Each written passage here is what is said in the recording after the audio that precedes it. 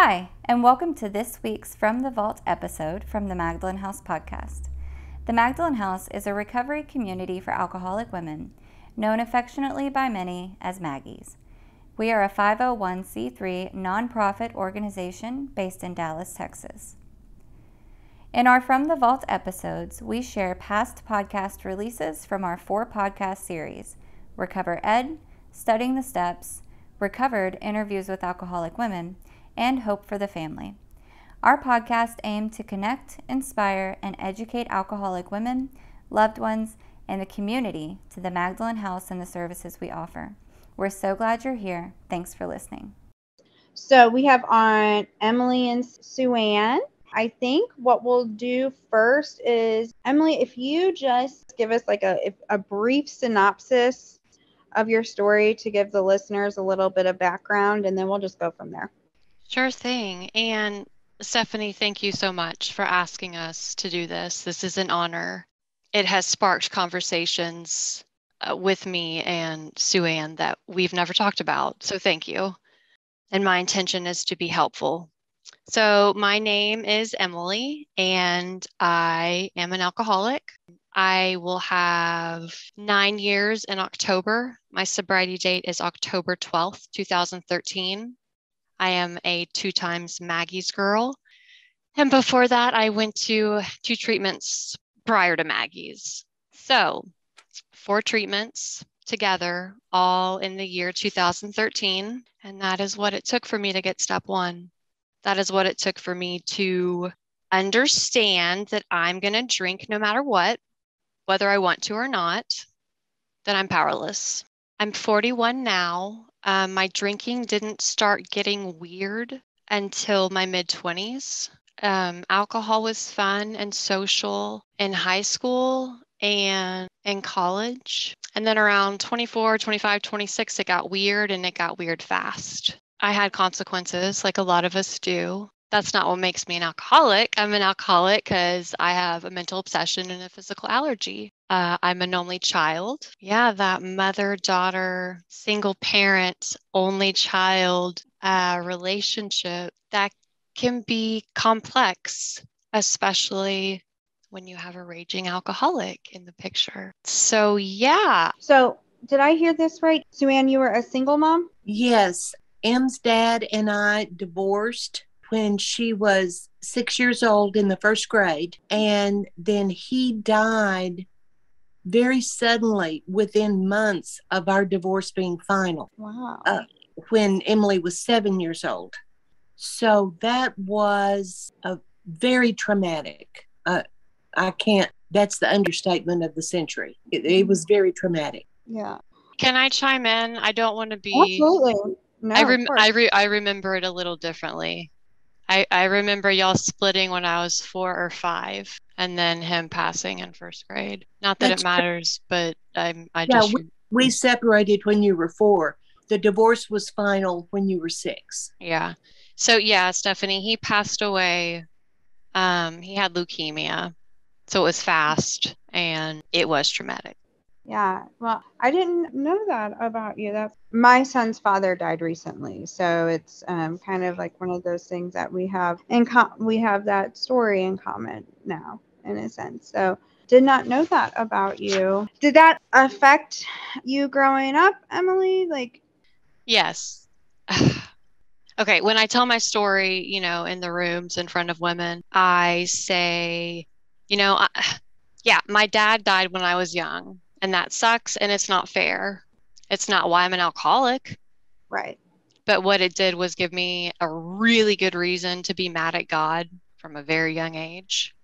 Mom got me in play therapy. I talk about my play therapist, who was an ex-Dallas Cowboy cheerleader, because I fell apart. I absolutely fell apart. Mom, you say it was like 6 months after he died, right? Or Yes. It was bad. Like suicidal at 7. I wanted to be with my dad, and I couldn't. Did you carry that resentment into your drinking? I know, for me, as a child, I had traumatic events, and I used it as fuel to continue drinking. I don't know if I did consciously. Okay. Do you know what I mean? Yeah, for sure. Like by the time I was in my 20s, that wasn't on my mind. Oh, I Yeah. have a dead dad. Let's, put down a handle of vodka. I believe in therapy. And like Mhm. I did work on the grief and, the trauma of it a lot. When I think about when Ann's dad died, you fell apart. Yeah, whenever my close friends' fathers die, I tend to have Yeah. breakdowns. I'm not Yes. saying it's healthy, but it's like it all comes back, Exactly. Mhm. Exactly. It comes roaring back. Mhm. So yay, therapy on top of AA. Yeah. Hey, I'm going to see my therapist on Saturday. Woo! So, yeah, it's fantastic. Sometimes we need professional help, and the big book says that. So, Absolutely. okay, well, then you said your drinking didn't get weird until your 20s. Is that correct? That is correct. Miss Sue Ann, when did you start recognizing that Emily was drinking to excess?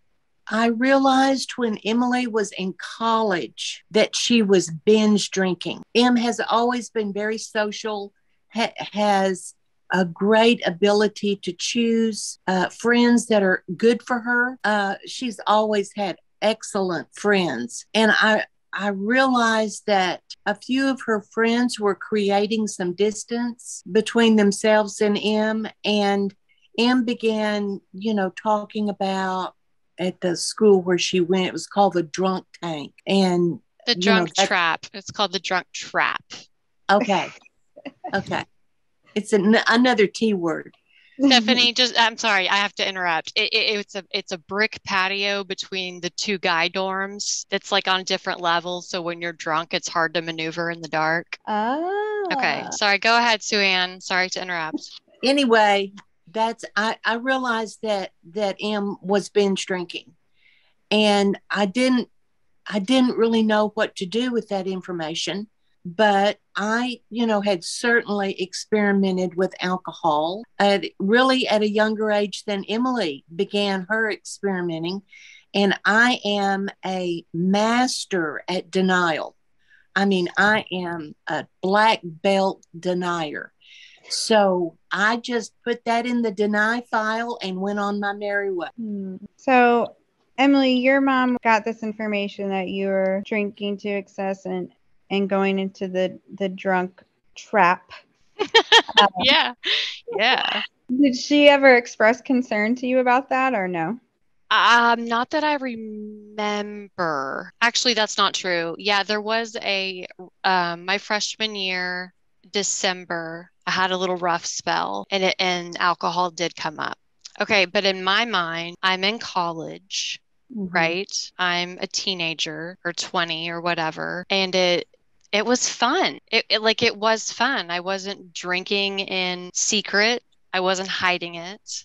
It was a social lubricant and a party thing, and I wasn't drinking. Yes, I was benching, like on weekends or like on nights where I didn't have an early class, the next day. But I wasn't drinking alcoholically. I wasn't drinking against my will. But yeah, maybe once that December of God, 99, 2000, she did express concern. So, About looking back, do you think you had the physical allergy then? I could stop. I could stop and moderate then. Sorry Okay, about you know in the book where it talks about like the 4 different stages? that. Like I was like 1 going on 2. So the listeners probably don't know the 4 different stages. So can you explain what that Oh means? yeah, sure. Okay, like stage 1, this is in the chapter to wives. It's written in the 30s, so you can really apply it to anyone who is a loved one or a family member or friend of an alcoholic. So it's describing, okay, your husband might be stage 1. So stage 1 is like he's able to moderate or stop, and stage 4 is like he drinks on the way home from the hospital. So just to give you like the different stages. So yeah, as far as college, I wasn't a stage 4. I'll put it that way. So when she did express concern, you didn't think that was anything to take seriously, or? Nope, sure didn't. Absolutely not. Like, what, you want me to stop drinking while I'm in college? Like, it's not going to happen. Yeah. So then when did you, Emily, realize for the first time that your drinking was weird or not normal? Mid-20s. Mid-20s, I was working in the art world, and I'm telling you, it got weird, and it got weird quickly. I was doing stuff like while at work, before a opening or an art talk or something social, right? I would go to my car or go wherever I needed to go to take a shot of vodka or a sip of Chardonnay or whatever, just to kind of take the edge off so I could be, charming and social and sell memberships and be the lady at the front desk. And that's all it was in the beginning, just one shot. And over the years, that quickly escalated into it makes me think of that part in the book, the tornado that's ripping through everybody's life and leaving destruction.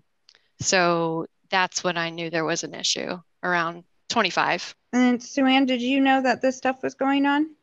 Yes. Yes.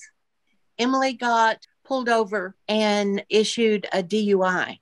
I'm not sure. She was in her early 20s. 25. 25. Okay. I was 25. That's when I got really serious and said, kiddo, you're going down a rough road. I hope you're prepared for what's ahead of you, because you're in for it if you don't make some changes. That's when I realized the severity. That's when I realized what I was up against in terms of Emily's drinking, was when she got the DUI, and then she began losing jobs. She couldn't hold it together and, do a work week. And what were you experiencing, like, as a mom watching your daughter go through that? How did that feel? Horrible. That felt really bad for me.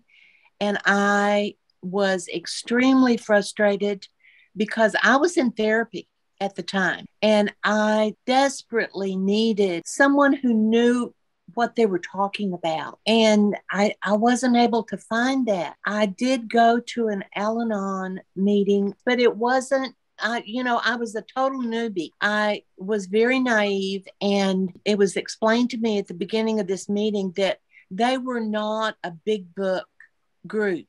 They were more of a just discussion group. And we watched an episode of Dr. Phil. No, can you imagine? And I thought, oh my God, get me out of here. If this is what the community is offering for the family of an alcoholic, I'm in trouble. I'm in a lot of trouble. So it took me a while to land in a place where I felt some support. Were you trying to help Emily while all this was going on? No, because Emily really wasn't helpable at that point. She discounted anything that I might have to say, and she didn't want to comply with any of my rules, to the degree that at one point I kicked her out of the house. I told her she had to go find somewhere else to live, which was terrifying to me, because she didn't have a lot of money. And I hoped and prayed that there would be friends and support people for her that would let her, sleep on their sofa, that sort of thing. But I didn't know. I did not know. When I drew that line in the sand, I did not know what was going to happen. So you were scared? Oh, every day. By this time, I was in a 12-step recovery program myself, and I don't know what would have happened to me or to my relationship with Emily had I not had that support. Mm-hmm. I work in the field, and before this, I worked for a transitional living facility. And instead of saying kicking people out, we would say that their actions, they asked us to leave with their actions. Yeah. So, Yes. so it's like these are the rules, and if you don't follow them, you're saying you don't want to live here, is basic. And I thought, oh yeah, that does make a lot of sense, does it? My mom never kicked me out of the house. I asked her to leave with my actions. So Yes, I had a sponsor at this point. I spent some time attending meetings, and finally I was so vocal and asked so many questions. A very kind person finally said to me, Sue Ann, you need a sponsor. What you need is a sponsor. And that hadn't occurred to me, that a member of the family, of an alcoholic could have a sponsor. I did not know that. So I got this sponsor that was, man, she was rough. She really made me toe the line. And that made a huge difference in my fear level and in my relationship with Emily. Mm-hmm. Yeah, one of the things that I've heard parents say, who are in the grips of their child's, addiction or alcoholism, I can't kick them out. They'll have nowhere to go. They'll be on the street. So how were you able to get to a place because I'm a mom, I'm a mother, but my kids are still young. I have so much respect for moms who have to go through this. I hope I don't ever have to. How did you get to the point where you knew that allowing her to continue to stay with you would be more harmful than helpful? Well, I realized that allowing her to continue to live at home, that I was really enabling and harming her. That if my goal was for Emily to function as an adult, then she needed to get out of the house and go do that. And it was terribly difficult, but I knew I was doing the right thing. Can I chime in? Absolutely. Sure. Okay. Yeah. I remember my second treatment. It wasn't Maggie's. And there was a visitation day, and my mother and my ex-boyfriend at the time, came to visit me for an hour. It was summer 2013, and I remember my mom saying, "So what's the plan when you get out? Where are you going to go?" I remember it vividly, and I was like, basically saying you're not coming home. So Yeah. what's your plan? Was your plan to go back home before she said that? Probably, yeah. I didn't know. I was a mess. I was a mess. But, good for mom for setting a boundary and taking care of her. So when she said that you weren't coming home, what was your thought process through all of that? Panic, probably. But I had a boyfriend in my life at the time, not for long, but that would let me stay there under certain conditions, which of course I didn't follow those either. So you told this story about how whenever you called your mom and she said, "But Emily, you're not an alcoholic." Do you remember that? Joanne, do you remember that? Yes. When was that? Was this before the first treatment or? Yes. It was before her very first treatment. She called me up and said, "Mom, I'm an alcoholic and I want to go to treatment." And I said, "Really? Why do you think you're an alcoholic?" Well, she was working with this guy named Mitch, who has been a great friend to Emily. I'm so glad that he came about in Emily's life because he was a great friend to her. But he said to Emily, "You're an alcoholic." And that's what she said to me. And I denied it. I said, "Emily, you're not an alcoholic. We don't have alcoholism in our family. We're from a good family." And I just denied it. I just said, "You are not. You are not. If you're looking for an excuse, I'm not buying that one. You are not an alcoholic." That being said, she did pick me up and take me to treatment. Oh, good. Twice. So were you thinking that there was something you must have done wrong as a mom? Oh, yes. An emphatic yes. A hard yes. So what would you say to maybe a mom who might be listening who's thinking that it must have been something that they did, or maybe they could have done something differently? Well, I've thought all of the above.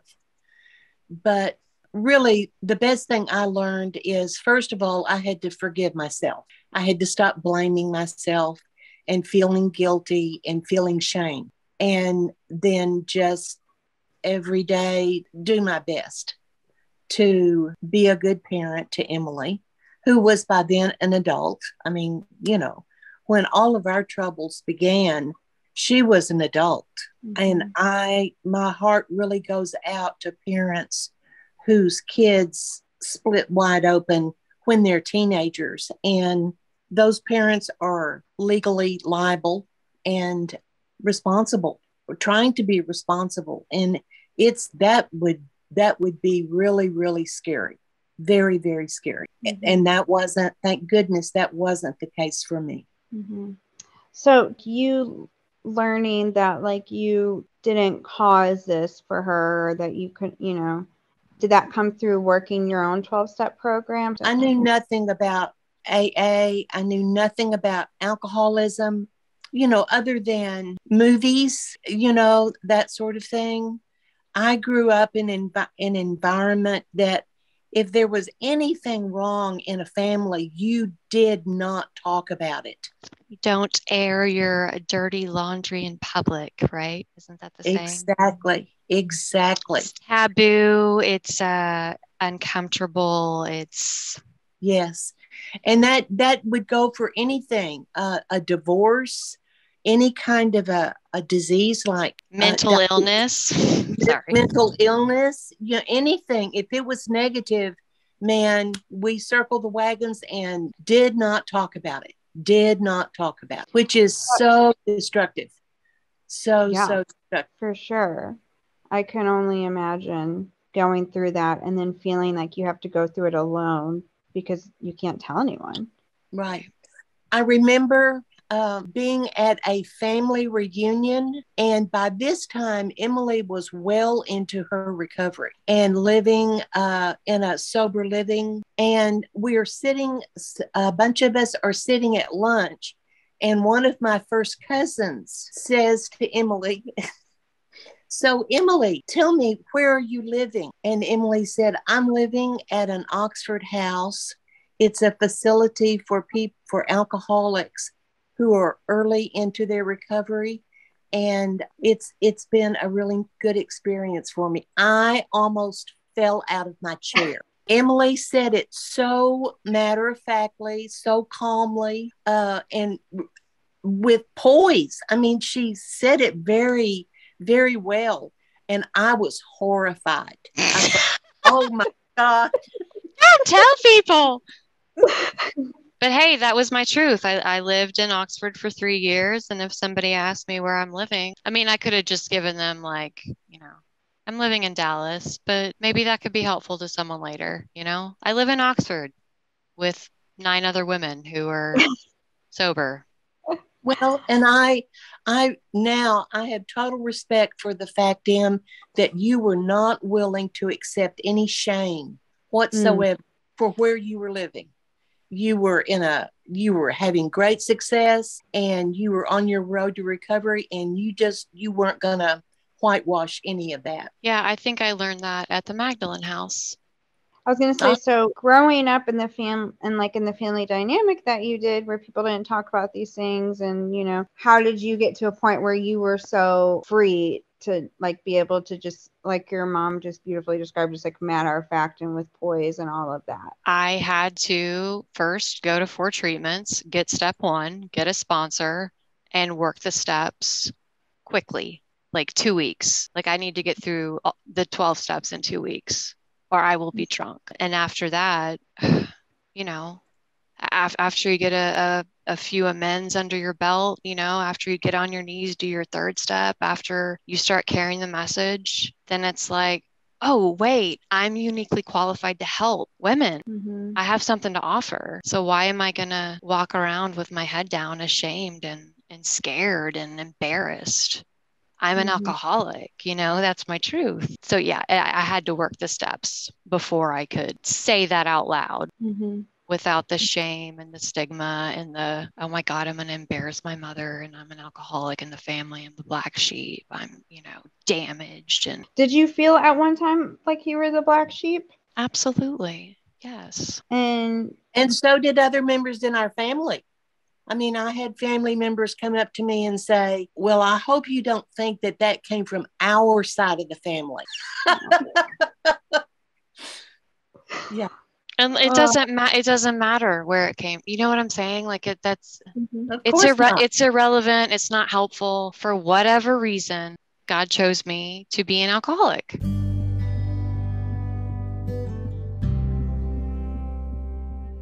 Are you a loved one of an alcoholic? Our family support group serves as a community for friends, loved ones, and family members of alcoholics to learn about alcoholism, understand how to help an alcoholic, and experience an improved quality of life regardless of the alcoholic's recovery. We have weekly support meetings that meet virtually and in person, as well as a monthly speaker meeting. To find out more about our family support group, visit magdalenhouse.org/family. so do you feel like the black sheep now? Sometimes, yes. And Sometimes, what do you do in situations? Because I'm just like thinking of like sponsees. That's like every time around Christmas time, there's always one or two sponsees that are calling because they're freaking out that they have to go back home and be around their family. And, they're like all of that narrative that they tell themselves. So what do you do if that comes up for you? Or what would you say to a sponsee or someone who's listening who is feeling that way? Okay. What I would say to someone who's new in sobriety and recovery, those first birthday parties and that first Thanksgiving or that first Christmas or that first whatever family, stay really close to God, double up on your 11th step, like prayer, meditation, big time. And sponsorship is so important. I remember the first Thanksgiving because I had just gotten out of Maggie's in October and we had, Thanksgiving, of course, in November. And I was nervous. Because usually there's alcohol, and here I am walking in a few weeks sober. I don't remember if I was totally through the work yet. And I remember calling Lee and being like, okay, I'm going to JB and Mary's. I'm nervous, this and that. And I don't remember exactly what she said, but the gist of it was, Emily, the book says we go to these places thinking of what we can offer. How can I be helpful? She was like, go in the kitchen and ask, what can I do to be helpful? And that side of the family didn't drink that year. And I remember asking my cousin, who I adore, Jennifer, are you guys not drinking because of me? And she was like, yeah, we want to be supportive. And even that, I felt kind of like, oh God, like I'm the reason you guys can't have a cocktail or drink your, but that's not my call. That was their decision, right? So yeah, the first one is hard, and then there's a lot of self involved. At least that was my experience. After that, then it's just like your life. Then it's just like, Well, because I've been sober for 6 years, and I'm sure some of this is just my own crap, but I don't like live with all of my family lives in Missouri, and I live in Texas, and I didn't know when I that. go, yeah. So when I go back home, like I always feel comfortable at my parents' house. Like that's, like my mom and my stepdad. But like I still get this feeling going around extended family. And I'm sure a lot of that is like self-centeredness, like, I'm the drug addict alcoholic because my uncle, he's struggling with alcoholism really bad. And my other uncle was like, well, no, he's not doing the stuff that you were doing, because I was also doing drugs, but they don't realize that I'm also like I'm an alcoholic as well. Like I was also drinking. And so I still feel like, oh, I'm still that person in the family, even though, like here, like I feel like completely like confident in who I am, and I live very out loud and all of that stuff. But do you have like experience with like feeling that way around extended family or anything like that still? Does that ever still come up for you? Yeah. Yeah. Yeah, it does. I can, I can be around my family who likes to drink, and Mm-hmm. and that's, fine, and I'm so glad that they want me around again, Yeah. But yeah, I do feel different sometimes. And sometimes I'll have that fleeting thought of, you know what, it would be nice if I could, have a glass of wine with the fam and not wind up in the hospital in a few months. You know what I mean? But I cannot, you Right. know? Mm-hmm. So yeah, I mean, I think that's a normal thought or a feeling to have. And Like what? I'm sorry. I'm different. I'm Yeah. different. I am different, I mean, I am different. Yeah, that's um I'm honest with, my sponsor about it, and Lee will get me right back in the book and say, "Okay, now you go help somebody else. Get out of yourself." So, Sue Ann, what motivated you to work the steps? Because you've worked the steps, correct? Absolutely. Yes. And what Yes. motivated you to do so? Because clearly what motivated Emily was she didn't want to drink again. But what motivated you? I knew that I wanted to change the way that I thought and the way that I behaved toward my adult daughter. And I did not have the tools to do that on my own. I really needed that 12-step program to take me step by step through that. I don't think Emily and I would have a relationship to speak of if both of us had not gone through a recovery process. Beautiful. Amen. So what was your experience going through the steps, Miss Sue Ann? Well, as I said, I got this really hard-nosed sponsor who was a retired librarian and lived with her sister. And her sister was an alcoholic. So my sponsor, I mean, man, she was hard line, man. And she and I would meet once a week. And I would get so nervous and overwrought about meeting with her, having lunch with her, showing her the work that I had done that week. I finally got to the point that I told her, I get so upset before I meet with you. We have to eliminate food because it gives me diarrhea. I get really, really nervous. So she said, that's fine. But she was very, very exacting, pretty judgmental of me. And as I said, she was really hard line. She would say things, she would ask me a question. I would tell her my feelings or how something had happened. And she would say, well, that's just ridiculous. I mean, that was her reaction. So she was all in terms of me changing the way I thought and changing the way I behaved. She said, you desperately need to do this. So I did it to the best of my ability. And do you feel like you had a spiritual awakening? Do you feel like you changed in the process? Absolutely. Yes, absolutely. And it's changed all of my relationships, to be real honest with you. On one hand, I'm much more tolerant of some characteristics of people that I love.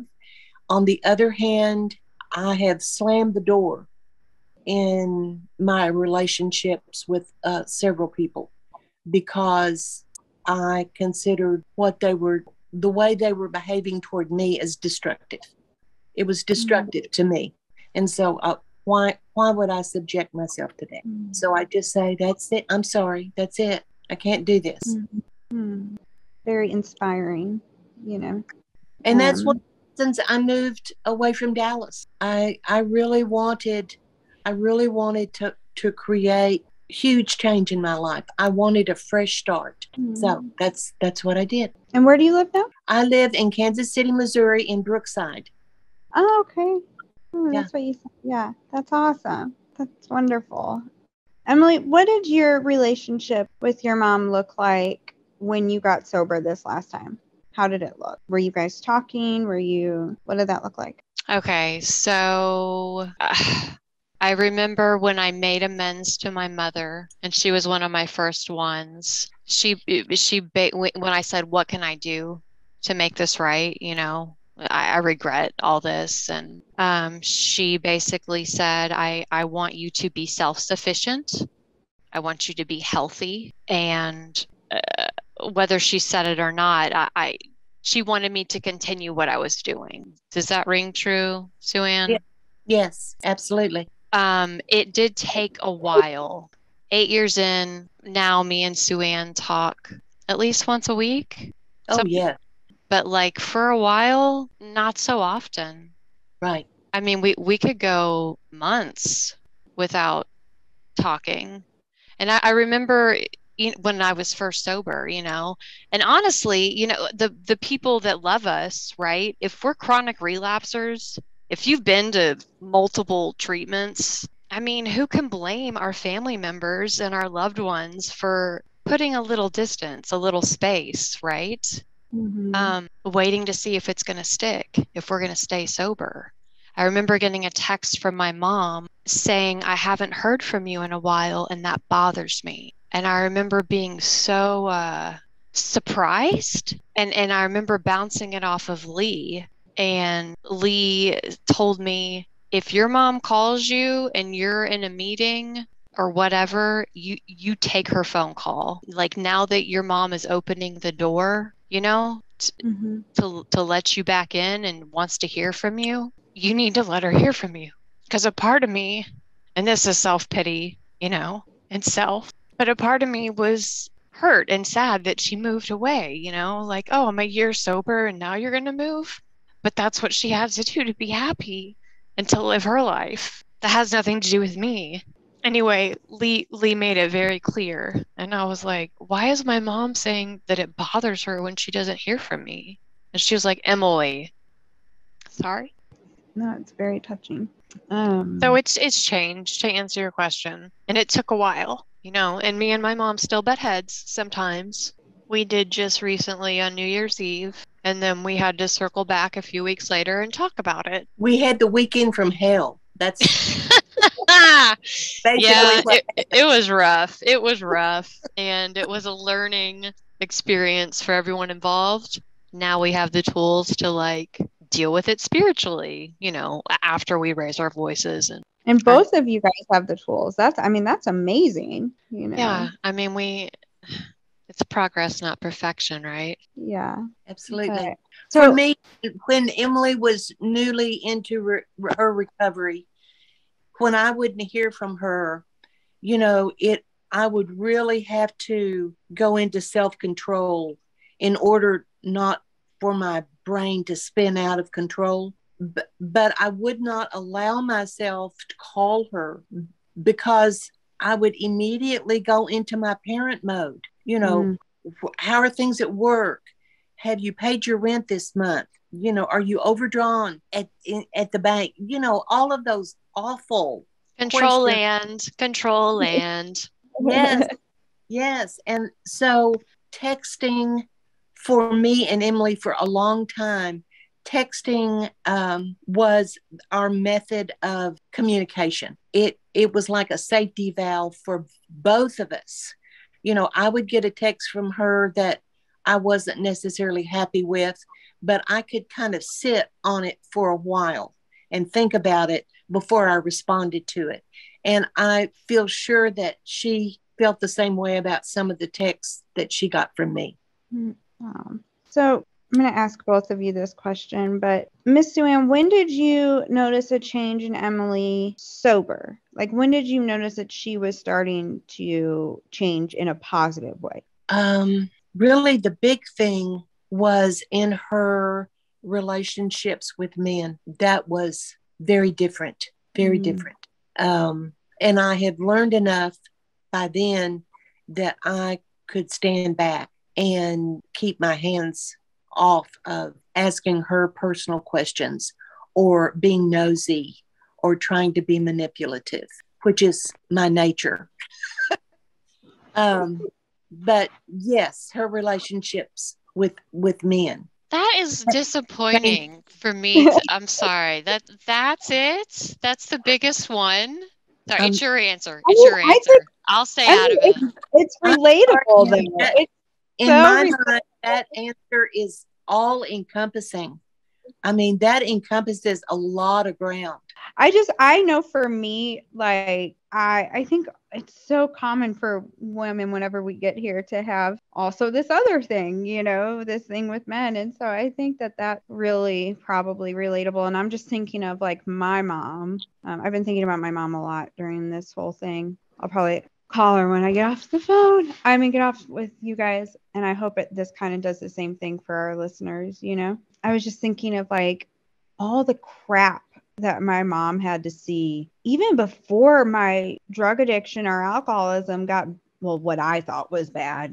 She probably thought I had an alcohol problem way before I did. But anyway, and a lot of that stuff was relationships. Absolutely. Can I ask a question, Sue-Ann? Absolutely. Okay. Sure. Without names, what can you give me kind of in a nutshell? This answer is fascinating to me. Can you give me like a specific relationship example thing where you were like, oh, she's different? Well, yes.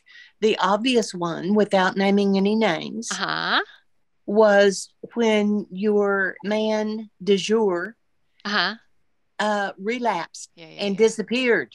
Oh, yeah. Okay.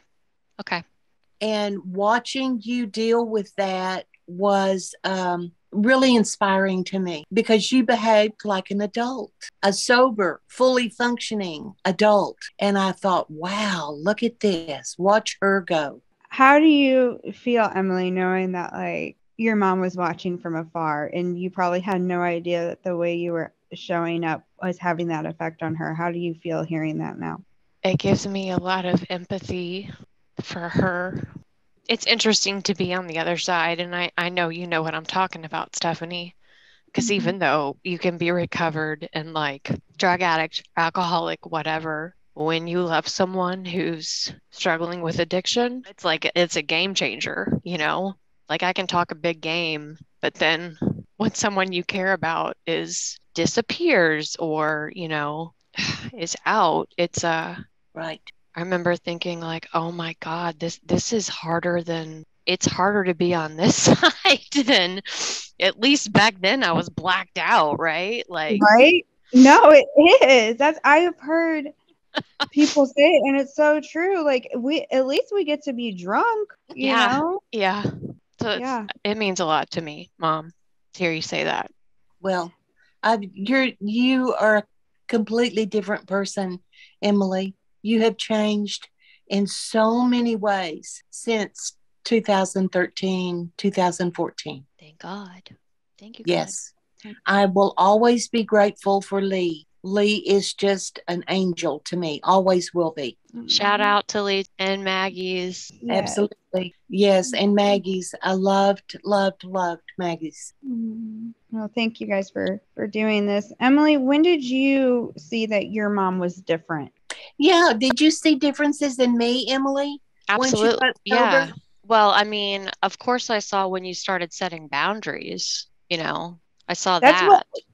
Hold on real quick. Sorry to interrupt, but of course. Miss Sue-Ann, the reason why I asked Emily about this was because when she was telling her story, she mentioned how she saw a difference in you because you had started Al-Anon or something. And so like I reached out to her right away and I was like, can I interview the both of you? And anyway, she had started setting boundaries from that first rehab, the first or second one. Like, so what's the plan? Where are you going to go? And then my last trip to Maggie's, I remember she came on whatever day you could visit, right? And she looked me right in the eye and she said, Em, this is the last time I'm coming to visit you in rehab. And she didn't say it like spiteful, vindictive, like to her. She was just saying, this is the last time I'm coming. And then watching my mom sponsor women in Al-Anon, that's pretty cool. That's real cool because she found this purpose and this thing that now she's uniquely qualified to help other women, you know? And that's cool. So that was a big difference too. And I remember once, this was years ago, you know, one of my big fears, even today, is I have financial fear, right? And I was working at a pizza place and I was like down to like 10 or $11 in my account. And I remember I was talking to my mom and I was like, I have $10 until payday. And she said, oh, well, you know, that'll be plenty. That'll be plenty to get you through payday. And I was like, right on, like boundaries, Al-Anon, good for you, you know? Were you hoping she'd be like, oh, honey, I'll give you I mean, stuff. I knew Lee wouldn't let me. Lee was like, you are not in the business to ask your mother for anything, you know? But for her to say that, again, real spiritually, well, $10 should be enough for a few days, you know? If you have gas in your tank and you have, you know, and I remember thinking, good for you. Because she's healthy, she's taking care of her, and she has her connection with her higher power, right? And, you know, does her big book study and it was like, you're not my responsibility. I mean that in a good way though, you know? No, when I'm watching you right now talk, and I hear someone who's very, very proud of their mom. I'm so proud of her. I'm so proud of her. And I'm so glad, I'm so grateful that we can be in each other's lives the way that we are now. Like truly it's because of this program. Truly. Absolutely. Absolutely. So you made amends to your mom. Miss Sue Ann, did you make an amends to Emily? Did they have you do that in Al-Anon? I never made formal amends to Emily. I would take it in smaller steps. I remember we had one conversation once. I really told her that I felt I had let her down terribly in the way I had parented her, which was the way I was parented. I think I did a lot of damage, and that I guess that's one of the things that I feel the worst about is, you know, there's just no manual for parents, and it just depends on the child and the circumstance. And if I had it to do over again, I would parent Emily differently. And maybe I would still wind up a raging alcoholic. Well, that whether or not you're an alcoholic is beside the point. Okay. Yeah. I want to say too, you have maybe not formal amends like big book outline, but like there's been some text messages too that my mother has sent. I can think of a handful of them where it's like, hey, I regret this and I'm sorry about this. And when I read them, I'm like, oh my God, like, yeah. I don't know if you know what I'm talking about, Mom, but I remember them. No, I'm not sure what you're talking about. Well, there was one specifically after you watched an episode of Mom. Oh. And you sent me a very long text about what was happening in the episode and how you were sorry you couldn't So. Right. For me, and Em, I hope you don't mind me telling this because this is really close to the bone. For me, when Emily was 7 years old, and I knew that she was very depressed and very troubled, and I did not know how to access that. I didn't know what to do. And we had come home one day, you know, normal routine. We had come home from work and from school, and Emily found me in the house and she said, Mom, when you stopped loving Dad, he died. Are you going to stop loving me? Will I die? And I hit the wall. That was, I went into panic mode then. I started finding the best therapist I could find. And that's therapy time.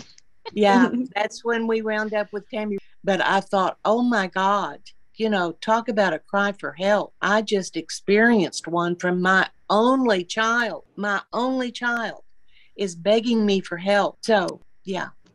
I mean, that was probably very, very hard. the hardest thing I think in the world is being a mom and like wanting so bad to do your best and like knowing like you're still making mistakes and like having this like powerlessness. And my kids are only 3 and 13, you know, and then I hear stories like what you just described, Miss Sue-Ann, and then like moms who have to deal with, you know, Isaac's mom, for instance. Isaac is Wesley's dad who died, you know, and like parents who've had to walk through tragedy like that, and seeing people like you, Miss Sue-Ann, and other parents that I've interviewed, and to hear the way how they were able to walk through things, and it's so, I think is so inspiring. And hearing the way that like you handled that with Emily at age 7, I think is Well, really I someone. tell you, it's only inspiring in the rearview mirror. Right. Because at the time, it is just rip your guts out. You know, even I remember Emily when she was probably 11 or 12 years old, and she and I were having a conversation about something, and she said, "Mom, how long is it going to hurt? Will it ever stop hurting?" And you know, it broke my heart because I couldn't fix it. Right. I could not fix it. Mm-hmm. And that's what you want to do when you see your child hurting. All you want to do is fix it. right. Well, Mm-hmm. and feel guilty and full of shame because you played a part in creating the nightmare that your kid had to live through. So yeah, it's a world of hurt. It is. But I'm not a mom, but I don't think anyone has all the answers or has all the solutions. It's not reality. That's not, Exactly. ideally, sure, you could take all the pain away and have all the answers and fix everything, but we're just one person. We're just Well, one person. and for me now, when I hear someone say, "Oh, I had an idyllic childhood. I, you know, lived in a perfect town. I went to a perfect school. I had perfect friends. My parents had a perfect marriage." I just look at them and smile and nod and think, "Oh my God, you you are so in denial." Or maybe they did, Mom. Maybe they had a totally different experience. Takes all kinds. Well, I agree. It takes all kinds, but I don't believe that exists. I now believe none of us come out of our childhood unscathed. None of us do. We're all going to have scars and wounds And that character defects. Sorry to interrupt. and character defects that we will carry through into adulthood, and it's our life's work to Have do God the, remove them. yes, to do our best to leave that behind, to set that baggage down. And go help somebody else. Exactly. That's in worse shape than you are. Yes. So in that, Emily, I know you're really proud of your mom, not only for the work that she's done, but the women that she has helped. So, do you want to talk about your experience with helping others? When I first moved to Kansas City, I considered it to be very important to get involved in an Al-Anon group here because I really needed the support. So I began attending and found a great group that was conveniently located. And then I was attending that regularly. And then COVID hit. And any other crisis time, families started having big time problems. And so the administrators of the groups that I went to contacted me and said, "Would you be willing? We need to organize some more AA groups and some more Al-Anon groups. And would you be willing to be a part of that?" And I said, "Sure, as long as I'm not doing it totally by myself. I would co-lead. I'm happy to sponsor someone. I think I'm ready for that. But as far as leading a group week in and week out, I'm not sure I'm up to that. I have the knowledge for that." So that's what I began doing, was co-leading an Al-Anon group here in Kansas City. And I began sponsoring women. I prefer sponsoring women to men. And it's been a positive experience for the most part. That's awesome. I think Emily has a big smile on her face. It's one thing that it just always makes me smile and laugh, because I go through it with every mom that I am sponsoring, enabling. Oh my God, it's just in our DNA to enable the person that we love. We want to help them so desperately. That's a big booger bear that, as a sponsor in Al-Anon, you've got to jump on quick. Why do you think that is? Like, why do you think moms have such a problem enabling? Because I do, and I don't even have, like I said, my kids are 3 and 13, and I enable my son and my daughter sometimes. So why do you think that is, that we have such a hard time with that? I think it's just part of our makeup as a feminine person. You're the nurturers, you're the caretakers, you're Exactly. to meet their needs, and then they start growing up, and then it's, again, I'm not a mom. I'm just saying, but no, all of those things you just said, Emily, are very true. Your kids go to you for help or answers, and to help get their needs met, whether it's, whatever it is. And I kind of goes against the nature to say no. Yeah. With that. Yeah, I can see that for sure. Well, I have had you guys on here for quite a while now, so I'm going to wrap this up for you both, but this has been absolutely lovely. I've shed a few tears myself, and I really do think that this is going to be very helpful. But Emily, I want to ask you the final question. If you could say one thing from the alcoholic's perspective to a mom who's struggling, what would you want her to hear from the alcoholic's perspective? That this isn't your fault. And I would encourage moms to get the help and support they may not think that they need, but could help benefit their relationship with their child and with everybody else. But most of all, the shame and the stigma and all that, it's not your fault. It's not your fault your kid's an addict or alcoholic. It's just not. Well, I think throughout this interview, what has come across is a mother and daughter who have a lot of love and respect for one another. And I think that came across very strongly on whether or not the questions were asked like, robotically or whatever. But you guys both did such a great job of sharing your stories of like what it was like, what happened, and what it's like today. And the love and respect for you that you have for one another definitely came across for sure. Sue Ann, is there anything that you would want to leave a mom with before we go, or anything you want to say to one another before we go? I would like to encourage moms everywhere that are having to deal with a child, a kid who has addictions, is, it's a process, and it is one day at a time, one situation at a time, one conversation at a time. And as Emily said, you need a lot of support as a parent to make it through successfully. And I would encourage any mom, any parent that's dealing with a kid with an addiction to get help, to get support. Get a sponsor. Work the steps. That's right. Absolutely. Thank you both, Miss Sue Ann and Emily, and to all of our listeners. This was fantastic. I really Thank you so much, Stephanie. Appreciate you so Stephanie. much. Enjoyed meeting you. You too. Bye. Bye-bye. This has been a re-release from the Magdalen House podcast for our From the Vault series. We hope you've enjoyed this podcast. Tune in every Wednesday for a new release from one of our 4 series. To learn more about the Magdalen House and the services we offer, visit magdalenhouse.org or follow us on your favorite social media channels.